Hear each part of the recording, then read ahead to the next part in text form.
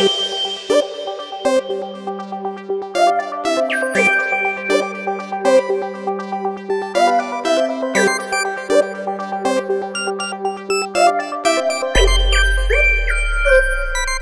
to Online Offscript, where we discuss trending topics and all things new on the internet.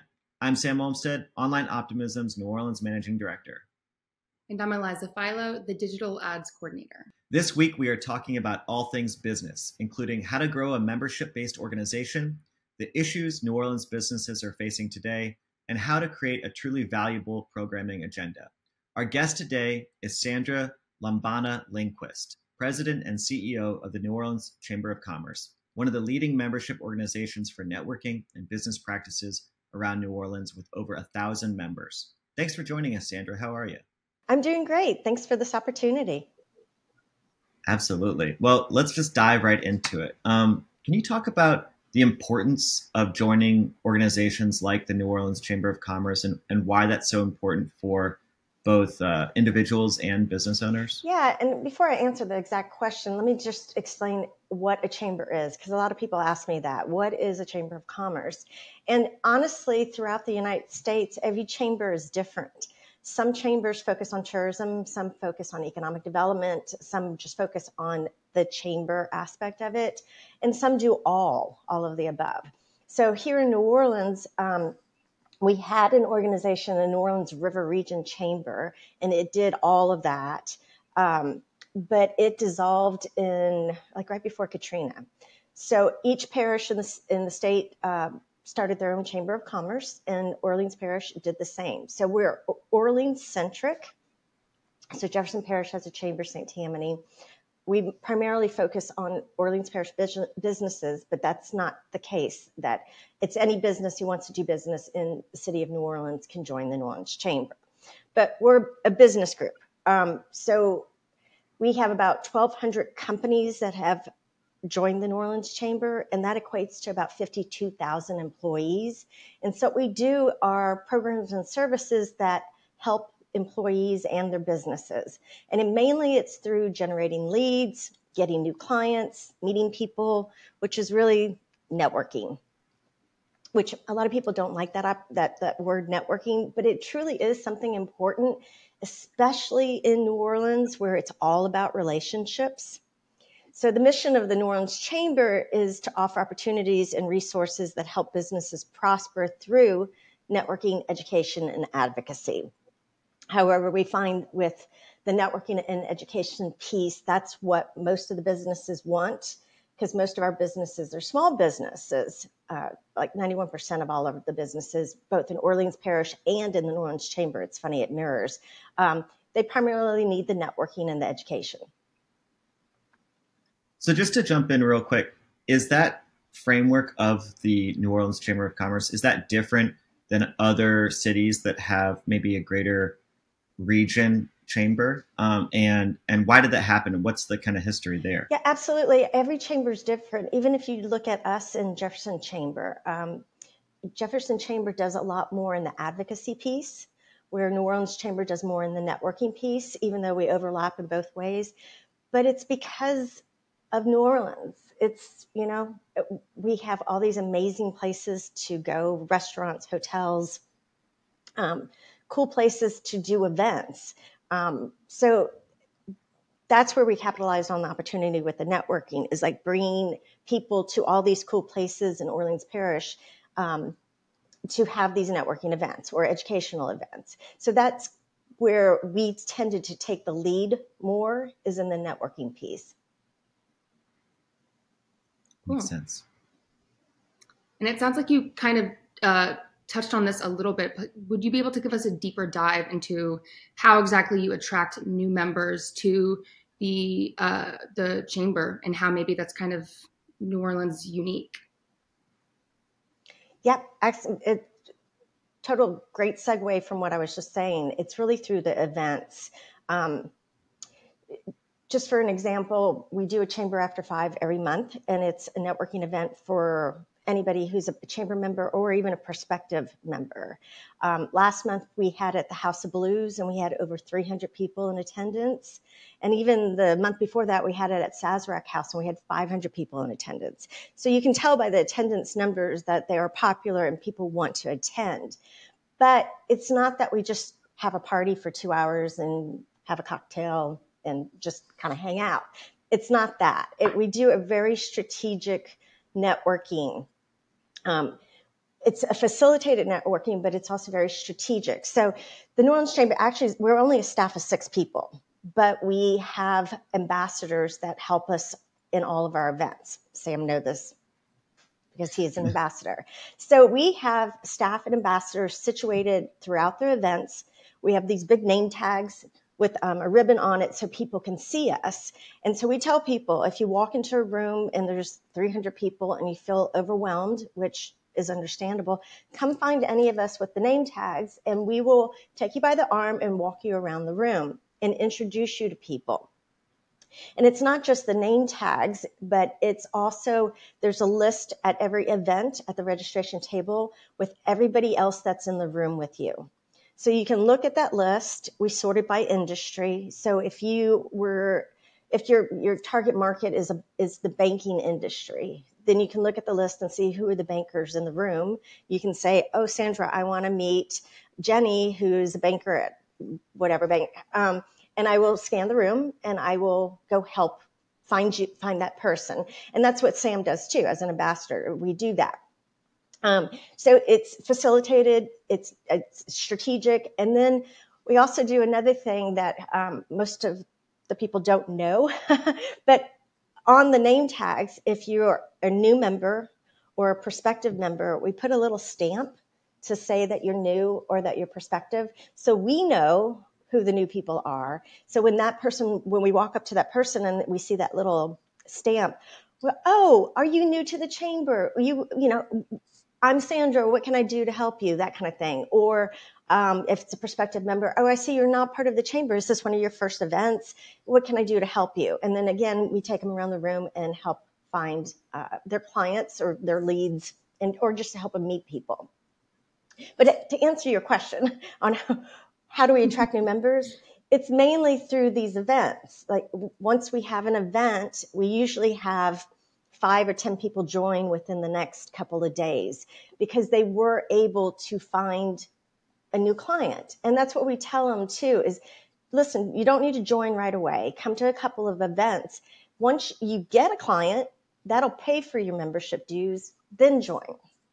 And just even like right now, we've been doing a membership campaign. And so we've been offering our events complimentary. So usually they're complimentary for members, but we charge a small fee for non-members. But we waived that fee right now because of the campaign. And even right now, just in the month of June, we had over 30 companies join the chamber after attending these events. Yeah, and I just want to give a quick shout out to the ambassador program because I don't know any other organizations that have a program like this. And as Sandra said, the chamber's 5 people strong, and then I think 20 to 30 ambassadors on a rotating basis. So there's new people coming in, people going out, and essentially it really adds another layer of welcoming to every single event that you go to. And there is a lot more thought put into how people are speaking to each other, who they're talking to, who's making sure, people are going around and meeting other folks. So I think it's really well done. And the last thing I'll say about these events is that they're legitimately fun, which I think is really cool. So, the House of Blues event, there's live music, there's food, there's raffles and stuff. So didn't have to twist my arm too hard to be an ambassador. Well, we work hard, but we can also play while we're doing it. Yeah. Well, let's switch gears to some of the issues that New Orleans businesses are facing today. Just because, as the chamber president, I'm sure that's on your mind a lot, how you can help organizations and what the chamber can do as an organization. But before we talk about what you can do, we really have to kind of name and face those issues. So what do you think the main problems are that business owners are facing, specifically in New Orleans? Well, right now, and I hear this firsthand from our members, it's crime and it's insurance. And with the insurance, it's not only flood insurance, but it's also homeowners and business owner insurance. And with the skyrocketing insurance, it's causing not only residents to have to leave, but it's also causing businesses to have to leave. And with that regard, they're not just leaving Orleans Parish or New Orleans, they're leaving the state. And when you look at FEMA's calculations, it says that Louisiana is going to experience 134% increase in insurance, which is astronomical and truly unacceptable. And the way they calculated these raises of insurance is questionable. So that's why we've been working with Congress and other organizations in the region to deal with this. And that's a big part of what I want to stress when we talk about the chamber and the advocacy piece. We know we can't do this alone. We have to work with our partners. So whether it's our tourism partners, our economic development partners, our fellow chambers, we know that together our voice is going to have more impact than just the New Orleans Chamber, which I do feel like has impact because we're New Orleans. But to give you an example of that, last month, my colleagues, it was the CEO for the Lake Charles Chamber, the CEO of the Baton Rouge Chamber, myself as the New Orleans Chamber, Mississippi Gulf Coast, and Mobile Chamber. And we've been meeting on a regular basis for about a year now with other chambers along the Gulf Coast region, from like Texas to the Florida Panhandle. But the 5 of us flew to DC in May, and it was a one-day, like incredibly busy but effective and amazing day. But we started early in the morning with a congressional breakfast, and we invited all of our congressmen in our areas, and they all came. They all showed up. Cool. House Majority Leader Steve Scalise was there. Congressman Troy Carter was there. Congressman Clay Higgins, Garrett Graves, and then there were 2 from Mississippi and I believe 1 from Alabama, but it was everybody who is representative of the Gulf Coast region. So just to have them all show at our request was really pretty awesome. And they listened to us and they told us, okay, yes, we've heard this about the insurance, or we know that, crime is an issue, or what. There were 5 issues we discussed, and they were very receptive to it. And then after that, we met individually with all of our senators from our 5 area region, or really 3 state region. And again, they had their chief of staff with them. They had their legislative directors with them. They met with us personally, sat down, listened to us. And even some of them went so far as to say, okay, well, what can I do specifically? And Senator Cassidy is one of those who actually was like, okay, I know I need to do something. What do I need to do? And he wound up reintroducing a bill that he had set with, it's Senator Menendez from New Jersey, where Sandy had been an issue, Hurricane Sandy in the past. So FEMA has issues, or New Jersey has issues with FEMA as well as Louisiana. So just for Cassidy to take the lead on this, and not only did he say he was going to do it when we were meeting him in DC, but then the next week he flew into New Orleans and requested a roundtable. And G&O Inc., who's the regional economic development agency that we love to partner with because they're so fantastic, G&O Inc. facilitated this roundtable for Cassidy and brought all these players from the whole region to the table where we talked about it. And so, this bill that he's reintroducing is to mandate transparency from FEMA and to offer some affordability guardrails. Yeah, that's fantastic. And it's really impressive that you can gather the other chamber presidents and have kind of a stronger voice in Congress for, hopefully our region. What were the 5 issues? Do you remember? Of course. That you brought up? So 2 of them were with FEMA. One, the insurance that we discussed. The other is disaster recovery and the timing with the disaster recovery, as well as the housing component to it. So like in Lake Charles, they had, it was Zeta and Laura, the two hurricanes a couple of years ago. And people in the region were able to get temporary housing, but it took longer for them to finish the construction on their homes, and FEMA took away their temporary housing. So these people are left without a home or without housing. And that's just, how can you do that? But they had their rules, and they were setting it up. So we were just trying to explain to them that their rules need to be changed a little bit for the betterment of the community. So it was disaster recovery, insurance, coastal protection issues, which of course affected all 3 states. And then we also talked about fisheries and crime. It's great. I think that the chamber can sometimes get a rap of, just being kind of a means of networking. And it's great to hear you kind of highlight and lay out all the ways that it is so much more than that. You mentioned crime briefly before, and I kind of just wanted to touch back on that. I know it's a hot topic in New Orleans right now. Can you talk to us a little bit about how crime is a problem for businesses and the role of the NOLA Coalition in that? Yes. So yes, crime is definitely an issue. And around this time last year, I actually had businesses coming to me and saying, I'm out, I'm moving. Like, they don't feel safe. Their employees don't feel safe. So it was definitely something that we needed to address. And before I say that, I do want to say that this is not just New Orleans. This is going around all over the country. And I talked to my fellow colleagues all over the country, and we're all experiencing the same things. So it's not just a New Orleans thing or a Baton Rouge thing or a Louisiana thing. So I just wanted to preface that.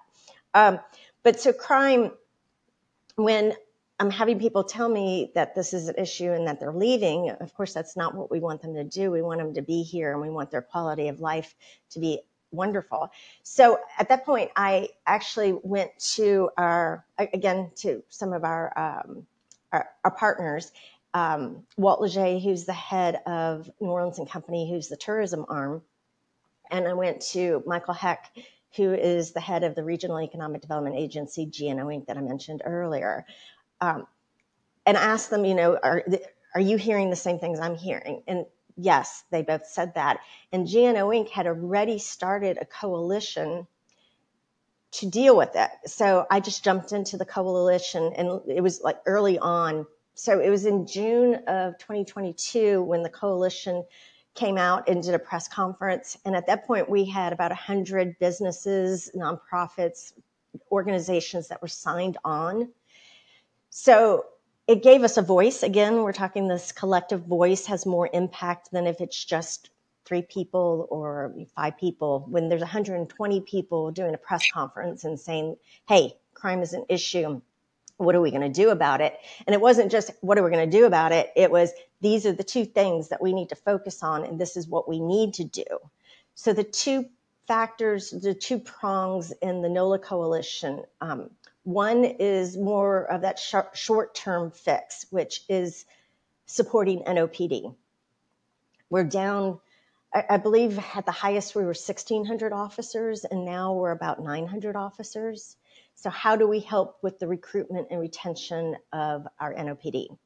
So that was one. And then the second prong is more of a long-term generational change, and that is focused on supporting our youth and offering youth services.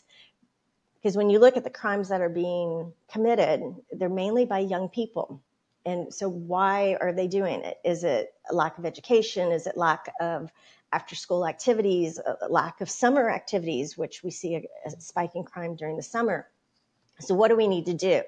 And so the goal for the NOLA Coalition was to raise $15 million over a 3-year period, so $5 million each year, and put it towards nonprofits that focus on youth services. And it's not just like, the big nonprofits, which are hugely effective, but also the neighborhood nonprofits that are in the neighborhoods where the youth reside and will have easier access to them. So, summer programs or early education, all of these things are important for the long-term fix to this. Yeah, I'm excited that you talked about that, because obviously there is both a short-term problem and a long-term problem. Um, does the chamber partner with any of those organizations that work to kind of help the youth in New Orleans, or does it work directly with the NOLA Coalition that then disperses those funds to those different organizations? So the NOLA Coalition has a grant period that you as a nonprofit can apply for some of the money that is raised, and then they offer it out. And I don't remember when the next cycle is, but they already completed one cycle where they put money out to the smaller nonprofits. A lot of those nonprofits are chamber members, and we try and get the word out that if you don't know about the NOLA Coalition and you are a small nonprofit, please join the coalition so that you may have access to this. Now, you don't have to be a nonprofit to join the NOLA Coalition. Any business, any neighborhood association, any church, any company can join. And it's we have a website. It's nolacoalition.info. And if you go and check it out, you can see how you can join. There's no fee to join. You can just be a part of the now over 500 businesses that are a part of it. Businesses, nonprofits, organizations overall. And you can just join to be a part of it. But if you do want to offer some financial resources, of course, that's open too, because we do want to reach our goal of 15 million over the next 3 years. Yeah, that's really exciting. Let's switch gears one last time and talk about programming, just because that's a huge arm of the New Orleans Chamber. I know that's how I first got attracted to going to these events is, oh, that sounds really fun. That sounds really cool. And there's always, a good venue, good food, good drinks. So what are the most important aspects or the steps to creating valuable programming? Honestly, it's really one step to me. It's listening to your constituency, listening to our members. Every program, every event, every project that the Chamber has created, it's because our members asked us to, or complained about something, or said, this is what I want. So, I mean, for example, the crime, I had people telling me, I'm checking out. So then we reached out to GNO Inc. We reached out to the tourism. We reached out to all these other organizations that were involved and are continuing to be involved. Same with the insurance. I was hearing it firsthand that some companies are leaving the state because they can't afford the insurance. And it's not just businesses, but residents too. I don't know about y'all, but in my son's school, we lost 5 families last year that moved out of the state of Louisiana. I mean, at the end of this school year, so this past May. And it's a lot of people cannot afford their mortgages anymore. And especially people on a fixed income, that's incredibly difficult. In fact, I was talking to an elderly couple the other day who had paid off their home, and all they had to pay for was insurance, but the insurance quadrupled and they couldn't afford their home anymore. So where are they going to go? I mean, most likely they're going to go live with family, but where's that family? Is it in Arkansas? Is it in Texas? So, that was an issue. So, that's one reason. Not to mention that then you can't really sell your home as easily either. Exactly. People don't want to take on that cost of insurance. So then you're stuck in another difficult position. Correct. And then even some of the programs that the Chamber has created over the years. One of our monthly events is called the Power Hour, and it's sponsored by Gulf Coast Bank every month. But it's 60 people, 60 minutes, and everybody stands up and gives their 60-second elevator pitch. And it's, facilitated, and we time it, and it's really pretty cool. But we created it because I kept hearing from our businesses that they wanted a platform to tell others who they are and what they do. And so they all wanted to do lunch and learns, but we have 1,200 companies. We can't do 1,200 lunch and learns a year. So that's when we came up with this concept of 60 people, 60 minutes. And honestly, what's pretty cool about it is if you went to a networking event like Chamber After 5, you might have 5 or 6 really good conversations with someone else to tell them who you are and what you do. But with the Power Hour, you have 59 other people that are your captive audience. Like they're sitting there, they're going to listen to you. And in 60 seconds, you can say a lot. I always give this example, Sam, of the young woman who worked for a marketing company, a PR company, and 20 seconds she dedicated to the company itself. 20 seconds she dedicated to the owner of the company who had the reputation and, why most people were doing business. And the last 20 seconds she said, I'm finishing my internship and I'm looking for a full-time job, and this is who I am and this is what my area of expertise is. So 60 seconds, it was fantastic. And we ended up hiring her. She was such a great hire. But, you can say a lot about who you are. And in that process, we give tips on how to be memorable. So of the 59 people, how do you stand out?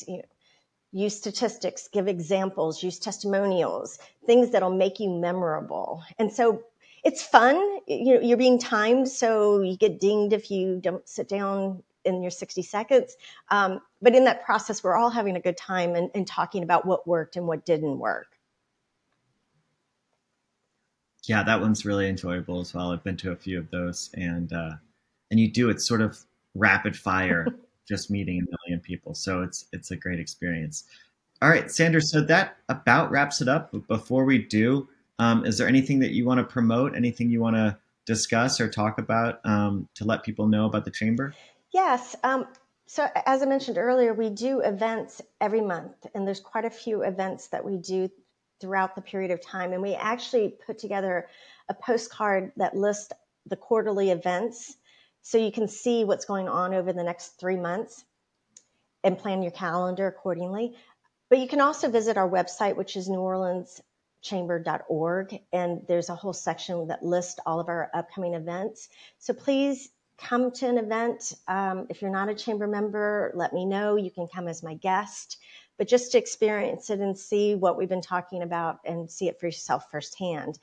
But I would also want to say that just remember that it's not all about networking and being a part of the Chamber. It's not just attending the events, which are important because it's like a gym membership. If you don't go to the gym, you're not going to lose weight. If you don't go to the Chamber events, you're not going to meet new people.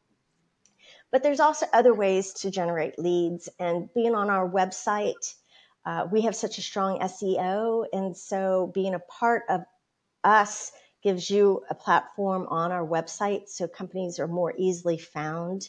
And I know I'm speaking y'all's language when I'm talking about this, but it's exposure. And then it's also the advocacy piece. We are trying to do things to make New Orleans a better place to live, a better place to work, a better place to raise your family. So just being a part of the Chamber and supporting us is a great way to give back to your community. Absolutely. Well, that wraps it up. Thank you so much, Sandra. I really appreciate you coming here and kind of giving us an insight as to what the Chamber does and how we can be better members and how we can bring new people into the fold. So thank you so much, and we really appreciate it. Thank you. This has been a great opportunity. Thanks for joining us today. Be sure to subscribe and rate the podcast. And if there's anything you'd like to hear us discuss, you can reach out on Instagram, Facebook, or LinkedIn. And as always, stay optimistic.